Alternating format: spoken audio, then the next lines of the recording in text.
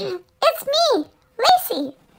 My mom, Mrs. D'Souza, she told me that this week is the letter N. Oh boy, I have a story that Mrs. D'Souza wants me to read to you. It's called Nelly the Nannygoat. Nelly the Nannygoat. Here it is. Nelly the Nannygoat was not nice. When other nanny goats came to play, she would butt them away from her toys. When the children came to bring her food and water, she'd nibble at their fingers.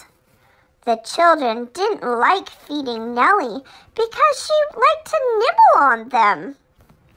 One day, the children refused to bring Nelly her food and water. Poor Nelly was hungry and thirsty. You should be nicer to the children, said the other nanny goats. If you were nicer, the children would be happy to bring you food and water.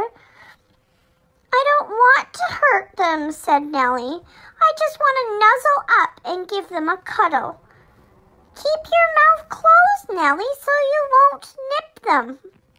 They think you're trying to bite them. So Nelly tried, and it worked. She kept her mouth closed when she nuzzled the children, and after a while, they realized that she was just trying to be nice. Now the children brought Nelly treats with her food and water.